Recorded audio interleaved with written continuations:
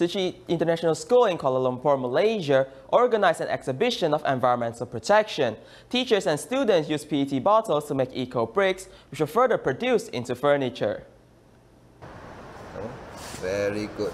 PET bottles can also be turned into tables and chairs. Do you believe it? In 4 simple steps, an eco-brick can be made. An eco-brick is as simple as a plastic bottle stuffed with non-recyclable materials. Eco-bricks are used to make many things such as furniture, walls, and buildings. How plastic is now the top enemy of the environment.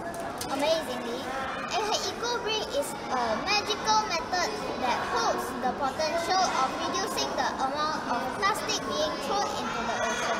孩子呢，他要去体验。 Only by experiencing should the children know that in fact it's quite hard to make this brick. They will think twice when want to throw this garbage or have this packaged food in the future. 包装的食物的时候，是不是要三思？ Learning from one another, the teachers have benefited a lot from participating in the process of making eco-bricks. In the past, I like to buy some individually wrapped biscuits to reward my children.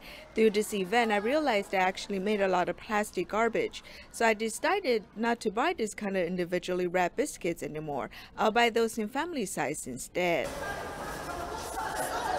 Kuala Lumpur Tzu Chi International School hosted an exhibition of environmental protection, turning recyclables into useful materials. Let's join the rank of plastic reduction together. It's everyone's responsibility to protect the earth.